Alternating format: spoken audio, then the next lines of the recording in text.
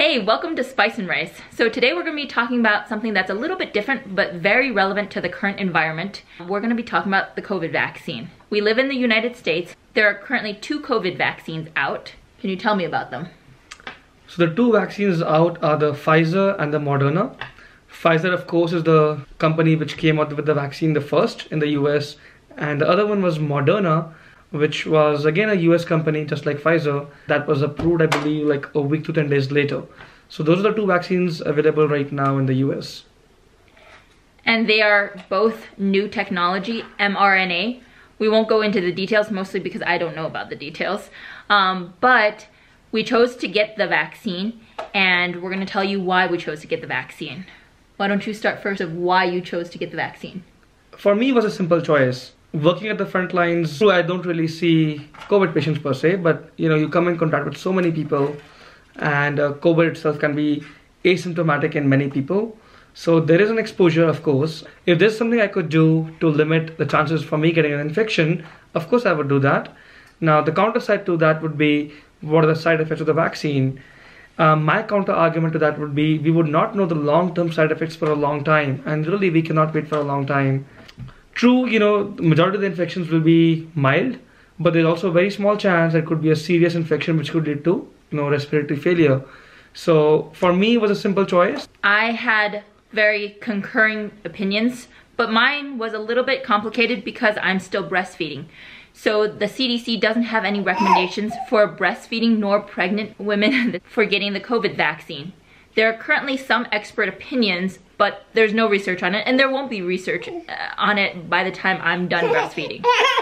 So, given that I didn't know what the side effects of getting COVID are, at least for my body, and I didn't know what the side effect of getting COVID vaccine with breastfeeding, I decided, because I do work in the front lines also, and I do see COVID patients. I don't see COVID patients in the ER or the ICU, but I see stable COVID patients, meaning they've been diagnosed with it. They are having some symptoms like fevers, and I need to address to see if there's any secondary infection going on.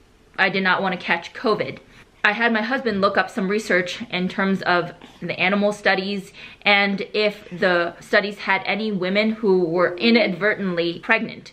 So he did find some information about animal studies for Moderna, and he found that several of the women in the Pfizer study actually inadvertently got the COVID vaccine despite being pregnant. Of course, when they found out they were pregnant, they were taken out of the study. So based on that, based on the fact that I do see stable COVID patients, I decided to get the COVID vaccine. Now tell me how your experience with getting the vaccine was, the first and the second shot. As is well known, the Pfizer vaccine is 2 series shots, 3 weeks apart, as compared to the Moderna vaccine, which is 4 weeks apart.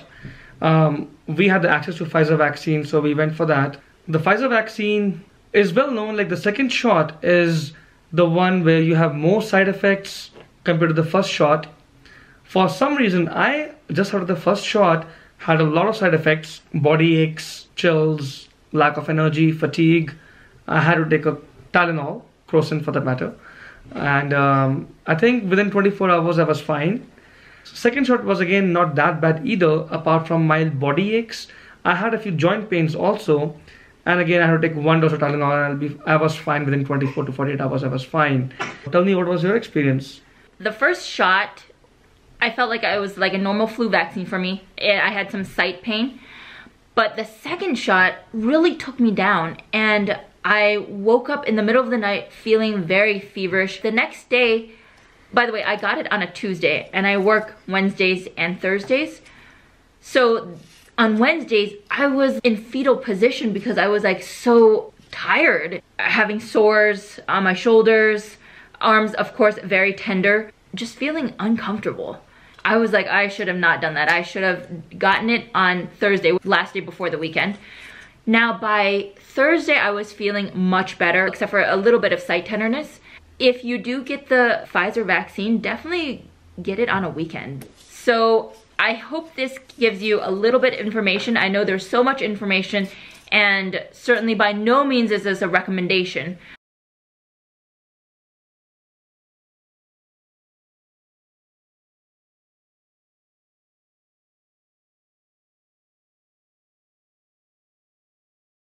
but I hope this provided you a little bit more input from our personal experiences with the COVID vaccine and why we chose to get it. For me, I was breastfeeding and still got it. For my husband, it was a simpler choice comparatively, and of course right now we have these 2 vaccines, and there are going to be a lot more vaccines coming out soon.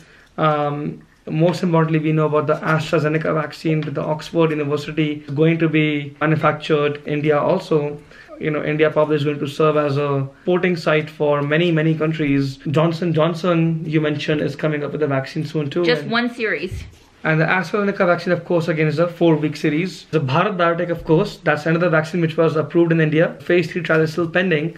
It by no means is a recommendation, it's a very personal choice. There's a lack of data. We know, on the other hand, the virus can be dangerous. And phase 3 study means it's the last trial stage before it goes into the general public. The long-term benefits of this vaccine, we don't know. We don't know how long it'll last, and so there's still a lot of unknowns, but I'm sure as things progress, we'll get to know more information.